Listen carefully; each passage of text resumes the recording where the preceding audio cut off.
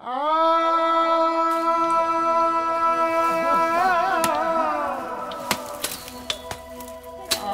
problem that the community is facing here is the problem of this madenge. You see, madenge is growing everywhere, so the animals are having problems because no grass at all is growing under the madenge. Since no grass is growing at all, the animals are feeding on the madenge leaves and even the seeds, and the animals are getting thin and thinner, and they keep on dying.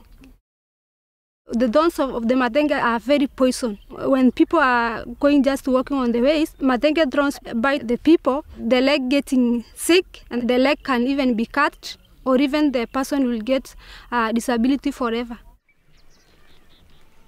So now people reject others because they don't want people to move with their livestock to the place where the madenge is not there, because they know obviously the animals, when they start to remove their feces, then the seeds for the madenge will start to grow.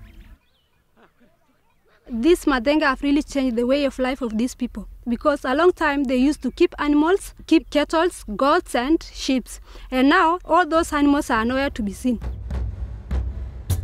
The best solution is for the government to help people to remove completely madenge out of the place, because it's bringing quite a lot of problems to the community.